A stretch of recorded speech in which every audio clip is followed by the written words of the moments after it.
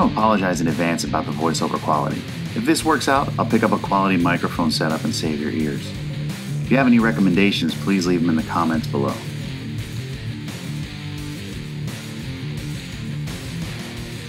I'm going to try something different this video. I'm going to narrate my experience at Island Dragway.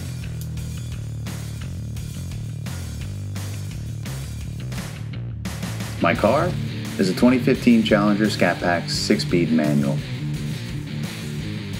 My only mods are a skip shift eliminator and a Hellcat air intake. Both of those videos are already in my channel.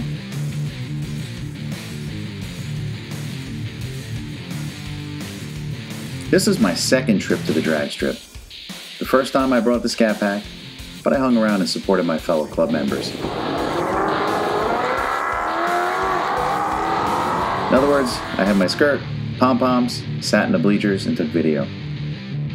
Throughout the night, I started itching to run, but by the time I got up to do something about it, I backed out because the rental helmets were less than desirable.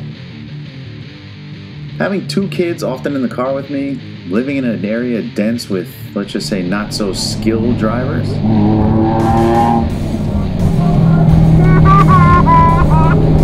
I drive my car responsibly. I do enjoy the occasional late night spirited run or a little bit of fun on an on-ramp, but again, all within reason. Oh, I feel so much better now. So prior to this event, I've never used launch control. And remember, I have a manual, so the launch process is a little different than the automatic. If you've never engaged in launch control, I highly recommend for your first time you hold off on the excitement to use it. You'll see why real soon. So here we are, our first time lined up. First tip, get out of your head. You do this all the time. You know how to drive your car. If you're in the lineup, chances are you have a relatively fast car and you know how to drive it. Some of the things I learned while waiting in the street tire lineup, there are a lot of guys on their first runs. Also a lot of experienced drivers as well. They were all great to talk to and very helpful, even if most of them were Mustang owners who hated my kind. The first thing I learned is get your helmet on before you get in the car. Don't worry about the other guys who wait till the last minute. You need this time to clear your head, go over what you need to do, and just relax. So we're at our first obstacle, the wet box, or in this case, the puddle. If you're running street tires, drive around it. It's not for you. If you're at a track with a short distance to the start, back up to the puddle without getting into it, and do a quick burnout to clean the tires. There's no need for an epic burnout here, especially if you're running street tires. Now to line up. Here I'm thinking, wait, what the? Who put that cone there? Is this lane closed? In this case, it was to move the street tires over out of the real tire area. For me, it was a great way to line up crooked, then have to adjust while everybody watched. So here we are, at the tree. Just like we practice in our head. Engage launch control. Alright, trying to get this Scat Pack here right and lean lined up. Remember, that is the 485 horsepower version of the 6.4 Hemi instead of the 470 horse, just like in the 392 Hemi. Clutch down, gas to the floor, release the clutch, quick but steady. Just annihilate the rear tires, trying to get Then proceed to burn your tires for the first 1/8 mile.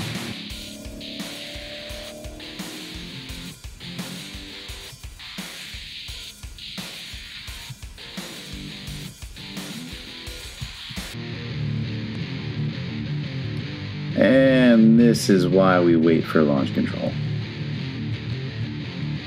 Now that we got that out of our system, let's line up and try that again. This time around I followed some friendly advice. Turn off traction control, don't use launch control. Drive it like you're on the street, only a little harder, then build up from there.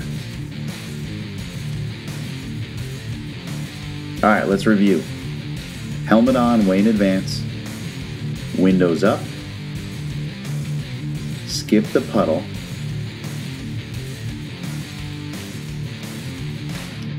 take your time to line up and do a mini burnout.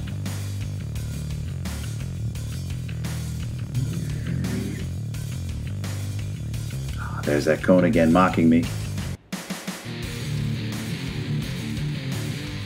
Oh, and by the way, your first few times, go when you're ready. The tree is a suggestion and a skill you'll practice later, just like launch control should have been.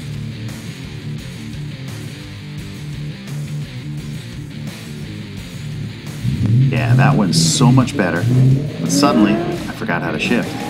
Out of first too soon, same with second and third, and something went completely wrong with fourth. Wouldn't let me in, made some noise with the clutch down, so I backed off. My times were terrible. 15.6 for the first run, tire spinning. 15.3 for the second, where I missed fourth gear. The place was packed, I arrived late, so I was only able to get 2 runs in. Now while all that sounds, well, negative, it wasn't. I had a blast. The only thing I expected from that night was to drive my car down the strip and not hit a wall. Total success. I'm confident my next visit will be much better, and so will my times. As you can see, I'm not an expert, but I hope this video helps someone who's getting prepped for their visit. If you have any advice or experiences you want to share, put them in the comments below, and thanks for watching.